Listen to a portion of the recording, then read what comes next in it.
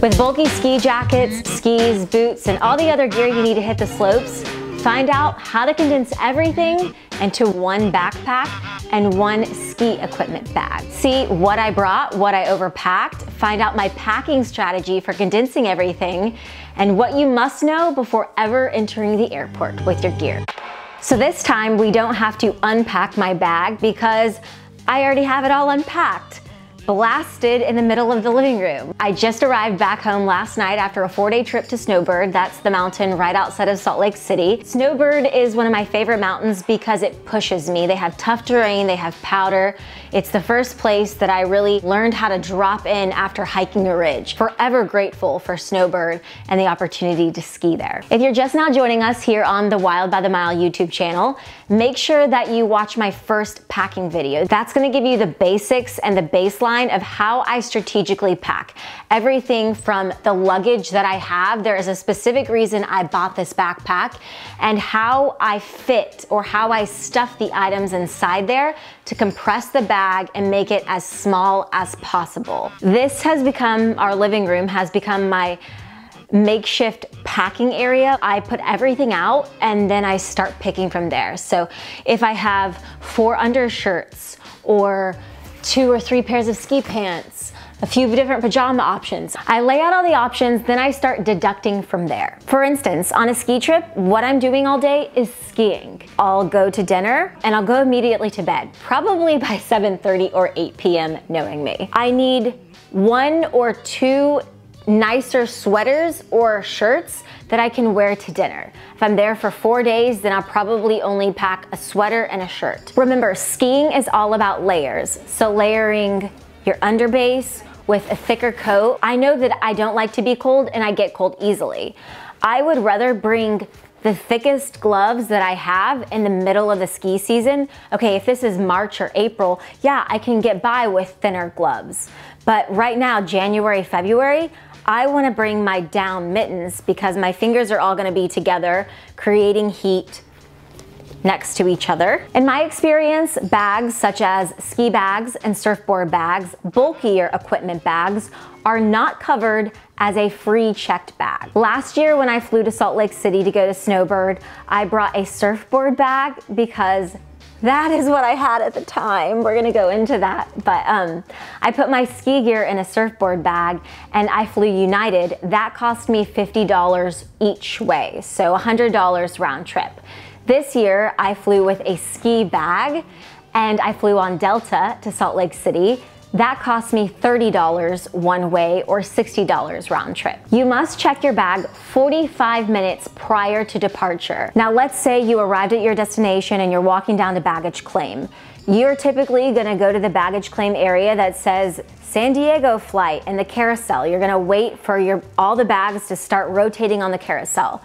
With bulky gear bags like this ski bag, you wanna go to the oversized luggage or oversized baggage area. It's still in the baggage area, but it's like up against a wall or just in the back of it. You know how people bring strollers and they gate check them? Meaning you walk down the jet bridge and before you literally step onto the plane, there's just this little area where they put strollers. I had this thought in my head, okay, strollers are kind of bulky items. What if I could do this?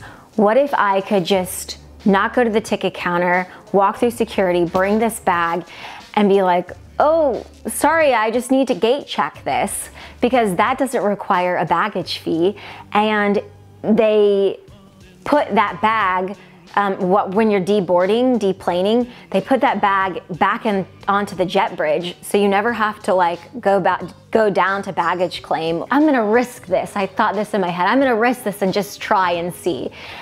And then I texted my pilot friend and he advised me not to do that. If anyone has taken that risk, please let me know because I would really like to try it. Let's go over all the items I brought. After that, I'm gonna show you how I strategically packed them inside of these 2 bags, of course always playing a game of Tetris, and show you what I overpacked and what I learned from this experience. The luggage that I put these items in is my Ruka bag. It's my backpack that I can put all of my camera gear in, my laptop, my toiletries, my shoes, and my clothes. Then my ski equipment gear went inside this bag. It's a Dakine ski bag. It's a single ski bag without rollers, so you only can carry it. I bought this bag a day before my trip to snowbird this time around because my last snowbird trip and even my trip to Tulsa, I took a surfboard bag because I didn't have a ski bag. And I was kind of just I was sick of looking like a kook. And honestly, it's like the surfboard bag is bulkier and heavier because everything's kind of flopping around than just more of a contained, smaller, built for your skis and for your ski gear bag. So I picked up this one. It was literally the only bag they had at REI in San Diego. And Hillary makes fun of me because she's like, are you putting your guns in there and going hunting? Because it's this like camo-esque print. Coming up in a few minutes, I'm gonna tell you what I learned from using this bag without rollers and what I would do differently. Let's start with toiletries. This is my makeup bag. It has concealer, mascara, Band-Aids, dental floss, and chapstick. Deodorant, chapstick, and sunscreen. Breaking news, I got a different brush. If you remember my first packing video, I had a very cumbersome, bulky size brush. Went to CVS and picked up this nice little travel brush. Watch my first video to know why I reuse bottles. So now when I'm flying, I'm gonna try to just use bottles that screw on and they don't have a pump, so that way this can't really leak. This I filled up with my face wash. Toothpaste, a razor, tape for my splint, probiotics, contact solution, and a contact case. Here are the clothes I brought. I have my Patagonia down jacket, which is key. I use it as a layering piece. I use it as a blanket, a pillow. This is a shell by North Face. I use this for windier days, warmer days. My standard airport outfit, which is just a regular black long sleeve t-shirt and black jeans. I wear this to dinner at night, and then I brought one other sweater to wear to dinner. One swimsuit, one sports bra. I wore the sports bra to yoga. I didn't bring a yoga top. I just brought yoga pants that I used as my underlayer. So I don't have a base layer like, you know, the Hot Chilies or the Patagonia base layer. I just use yoga pants. I have two pairs of socks. I have a thinner pair of socks and a thicker pair of socks. I just rotate those from everything from sleeping in these at night to wearing these to dinner to wearing these on the plane or wearing these under my ski boots. I just bring two. I have underwear and then one bra, sunglasses, a ski helmet, a water bottle. I always bring a water bottle with me. Ski resorts are really good about having refill stations, so are airports. And I like to try and cut down on one-use plastic. This is my other ski jacket. This is a thicker ski jacket. It's also by North Face. It's a Summit Series jacket, and it has like an inside layer. It feels like it has some down in it, and then it has the outer shell, which is also wind and weatherproof. I use this for cold mornings skiing. One pair of ski pants, just a basic black pair. This is what I chose for loungewear / pajamas. So right after dinner, I come back to the room and I immediately put on sweatpants and a sweatshirt. This is a buff for skiing. It protects your neck and some of your face. My underlayer shirt, which the inside of it is lined with our grid or like a checkered grid fleece. And this is just another simple base layer. I bring two pairs of gloves. I bring my ski gloves, and then these gloves are for when you're walking around town or just, I don't know, like more of everyday gloves to keep you warm. I brought one beanie. I have one pair of shoes. I bring these boots, put them with a simple black outfit, or you can wear some, you can dress them up with like a nicer sweater. Of course, my skis, my ski poles, and I use these ski poles because they pack down, they're extendable. I have one pair of goggles, and I do have a different lens in this goggle container. So this is for brighter, sunnier days. My ski boots. This is my ski backpack, so my day pack for skiing. These items down here, I did not pack, but the marketing team has this closet that you can go and, I guess, raid. They have like giveaway items essentially. And so I was able to pick some things up. For instance, I brought home a helmet that's white because I realized that I had like a lot of colors going on between my pink purple skis and my blue jacket and my pink helmet. I wanted either a white or black helmet, and I found a white helmet in their marketing office. I brought Hillary home a flask.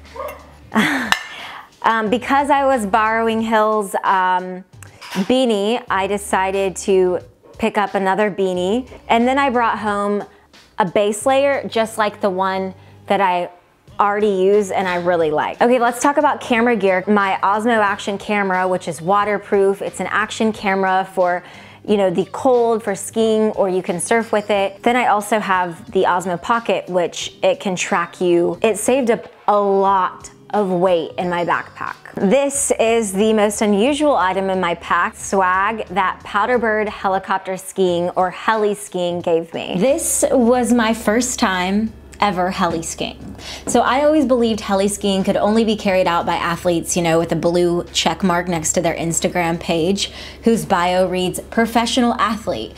The people who are badass bomb level skiers. Well, I was wrong, at least at Snowbird. They have Powderbird heli skiing, and Powderbird heli skiing has designated landing zones that take you to terrain based on your ability. This is Spencer Storm, the operations manager.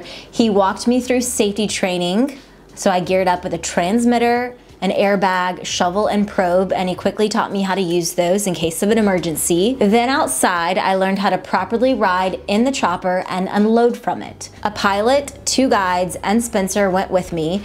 This is for avalanche measures in the backcountry. So they time out who skis and when in case snow drifts quickly. The pilot dropped us off here on the side of the mountain into deep powder. It's powder that I am just learning how to ski, so it takes a different technique with wider and longer skis. You have to lean back a little more, keep your feet together closer, and use bunny hops to keep you from sinking down during turns.